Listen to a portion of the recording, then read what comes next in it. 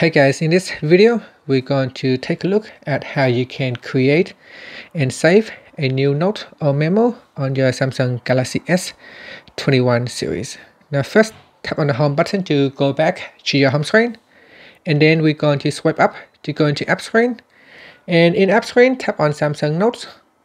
Once the application has opened, you can see this is the home screen of Notes, and it will show you all the notes that we have created previously. In here we can tap on the create button to create a new note or a memo. Now at the top here is a title. You can give it a title. So I'm going to say test number 2, and we can choose a folder. You can choose one of an existing folder or create a new folder. I'm going to save it in the test folder here.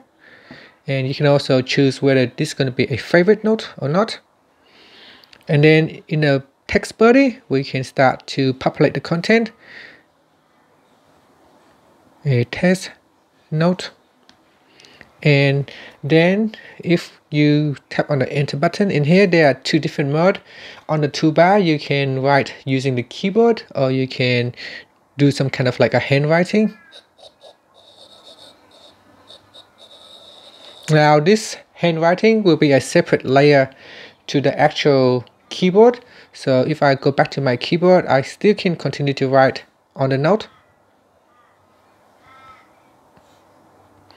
And you can see here, if I go down here, I can still continue to write, and it will be a separate layer. So the handwriting is another layer on top of the keyboard layer. And in here you got some basic editing, such as you can use checkbox, check 1, and then check 2, and then you can also tap on the checkbox as well to make it selected or not selected. There is some basic editing, such as bullet numbering. You can align the text to left, center, or right. You can select the text and make it bold. So you can make it bold, italic, underline, or cross out. And you can also indent the text. So here, if I tap on the text, I can also indent it.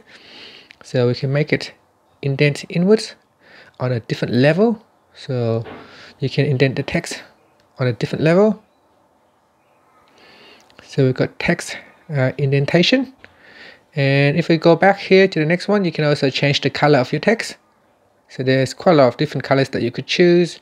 You can tap on the swatches to select a different color from the swatches, or using the spectrum color selection.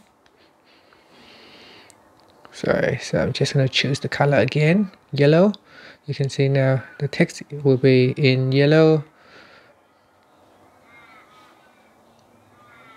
So yellow. So that is a background color, and this is the foreground.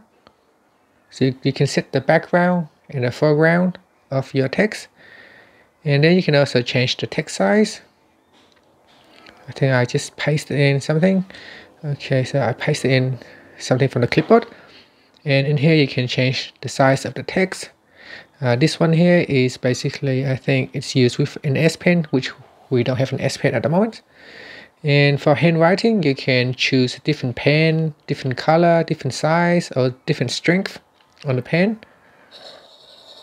There's also an eraser that you can erase. You can also write something and then select. So you can select the text, and then you can readjust the size of your handwriting. And yeah, so that is the basics of text editing within your note and memo. Then up here there is also a button. You can tap on it to go into reading mode or editing mode. So if you want to do reading, so if you tap on it or tap on the screen, nothing will happen, because now you are in a read only mode. There is also an attach button, which you can attach picture, use your camera to take a photo, scan something, or attach or import a PDF document, along with other things such as voice recording, audio file, drawing, or text box. Now, and that is the basic of creating a new text and how you can edit and write text or import images.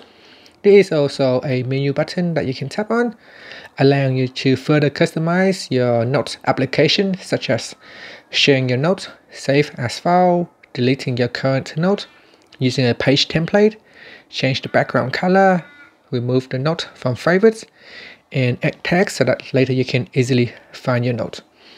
And that's it.